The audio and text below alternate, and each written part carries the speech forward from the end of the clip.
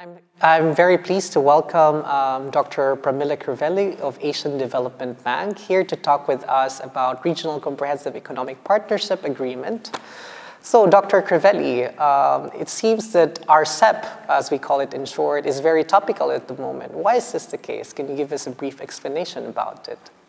Well, first of all, thank you very much for inviting me. The RCEP is a regional trade agreement or regional integration agreement.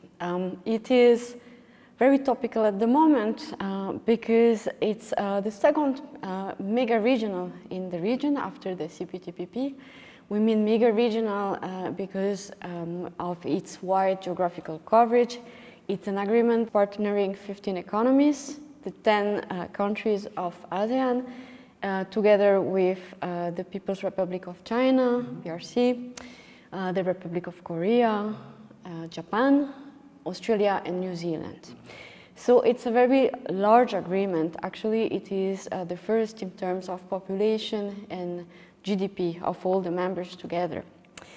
And it came after 8 years of lengthy negotiations. And so it was signed last year in November, and it was an historic milestone towards more deeper regional economic integration in the region. And many potential benefits are expected out of RCEP. But at the same time, some observers are also qualified the agreement as shallow, simply because it encompasses many different provisions and many different chapters, but sometimes the depth of the commitments might not be as high as expected. So we have these paradoxal views on RCEP that it can generate a lot of benefits, but it needs further assessment and research to really understand the potential and allows economy to unlock its benefits. Now I'm glad to welcome our next speaker from the private sector's point of view, Mr. Pier Paolo Ghetti. Mr. Ghetti, it seems that the RCEP has a strong commitment towards open trade and regional integration. What is the perspective of the business community of RCEP? Are they enthusiastic about it? Do you expect that the companies will use RCEP? This is honestly a pretty challenging question because it's not easy to have the full picture of the industry. What I can say is that businesses tend to be cautious at the moment. They want really to understand what the potential duty benefits will be and what the cost to implement the systems and get these duty benefits will be, because in the end a company is normally profit driven, no? So you need to compare the benefit you have with the cost you're going to incur. And then, so these are the elements. Another thing I wanted to mention is that the margins, the duty preference and the margins change a lot depending on the industry, on the sector. For example, a 5% duty preference in the fashion industry has a limited impact because there you have high margins. The same percentage in raw materials, for example, is a massive duty reduction. Then the last point I want to mention is that there's also the appetite for risk, which is a point. So are we sure that we are not going to receive a challenge from the customs authorities? Shall we wait for a critical mass to start and apply the preference and wait and see what happens?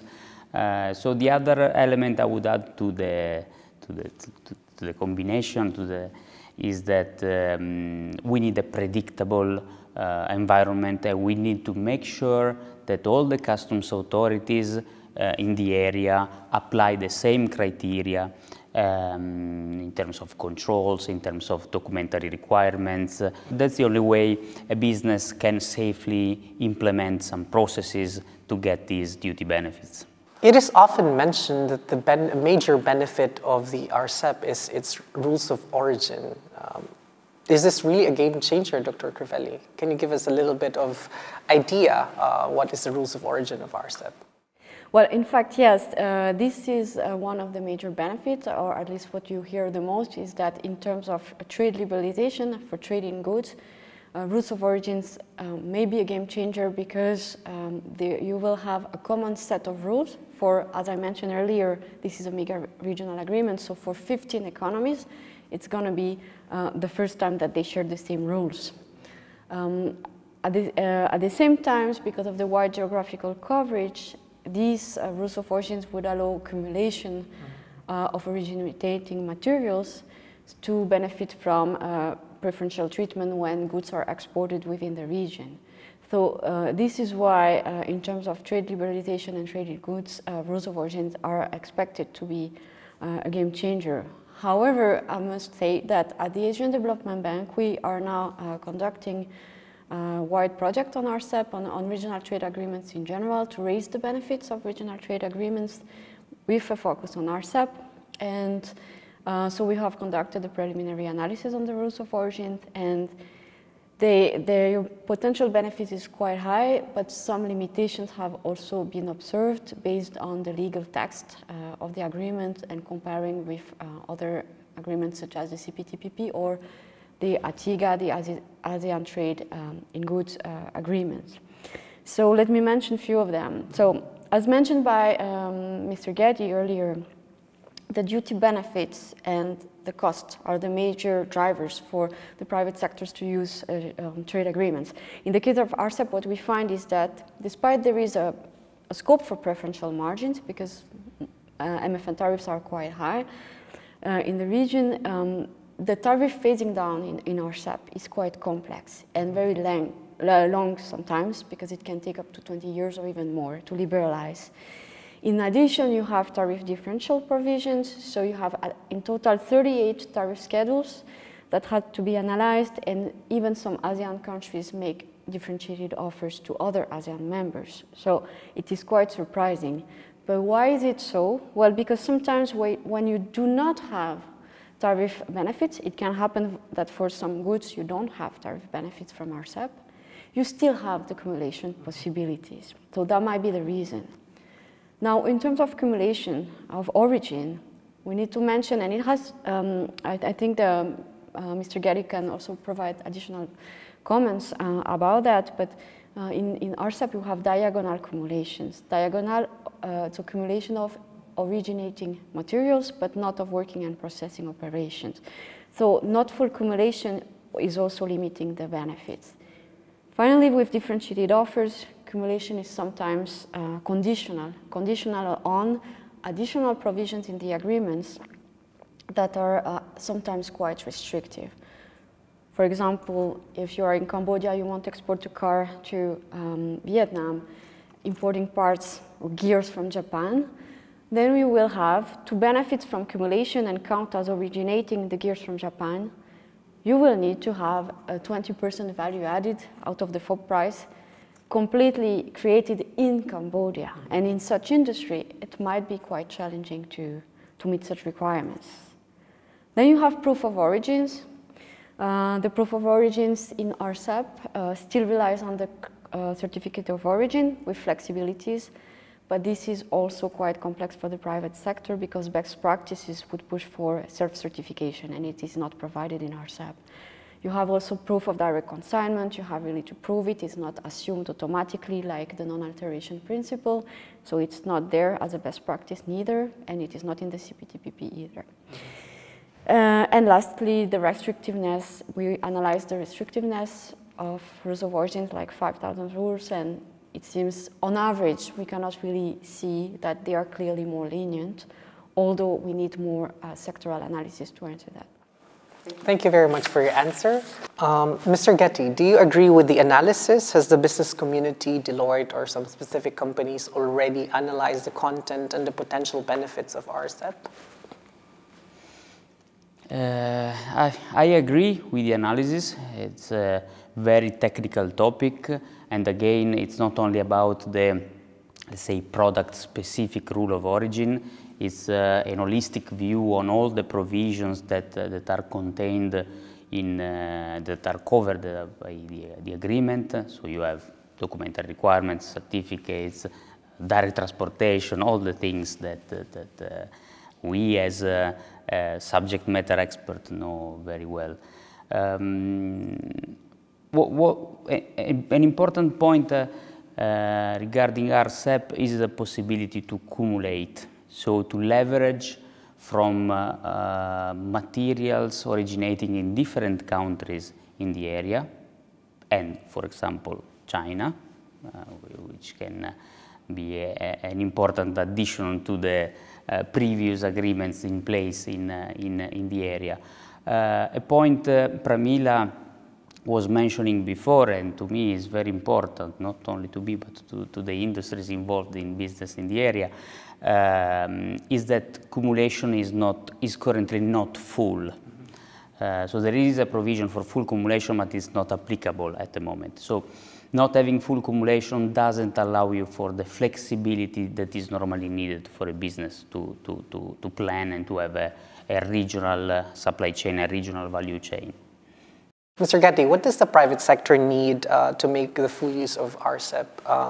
What kind of research and or capacity building activities that the international and regional partners can do?